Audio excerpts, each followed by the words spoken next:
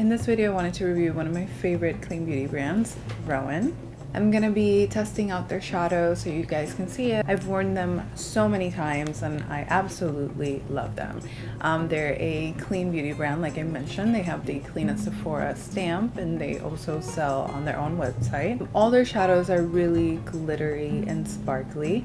So if you like a more matte look, they don't really have that. So it's not gonna be your cup of tea, but I really like the branding and the concept behind them. I have 4 of their products: the 52 eyeshadow palette, Disco, the Vow Brow, which is their brow pencil, and their Everything eyeshadow brush. It has a thicker side and a thinner side. It's very fuss-free. You just use your fingers and you blend it and you get amazing results. I also tried to date this Surfer Curl. It's a Tarte lash. Yeah, I'm gonna show you right now how I wear this stuff. So to start, I want to go in with the palette. It's a very everyday color, but if you don't like to be super shimmery, then it might not be. But I have their eye brush. It's really good for blending, and then the other side is super fine, so it's really good for detailing. I really like this brown shade in the bottom. The names are so funny. You have Basque, Rendeveros, I can't even pronounce that word. Yep, is this brown shade right here, and then Meow is their gunmetal shade right here. I used this on my New Year's Eve tutorial, and I'm gonna go with the brown. It's really creamy, but it feels dry. Like, it doesn't feel really wet. It's like a dry powder creamy kind of hybrid.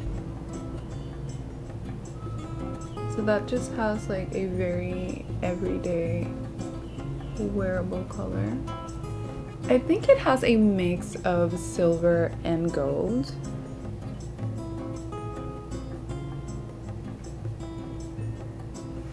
So when for blending, I like to blend it with the brush.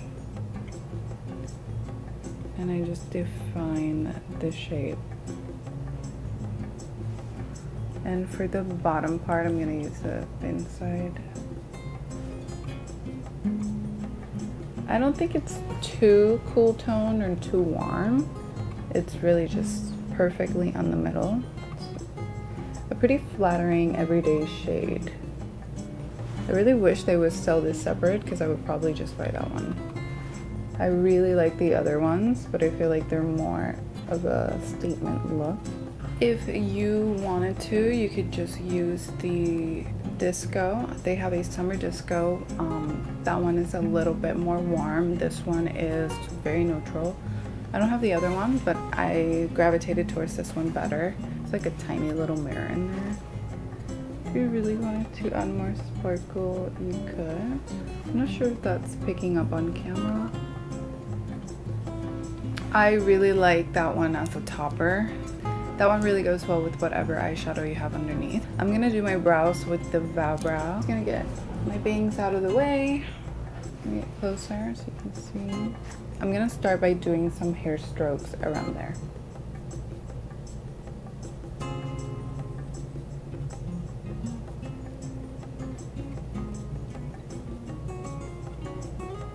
And you can blend it in with the spoolie.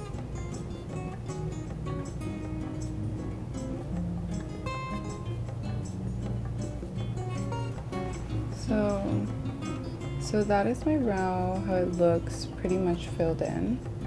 My approach to makeup is just less is more and enhance your natural beauty. I like more wearable makeup, more attainable makeup. Okay, so this is how the brows look.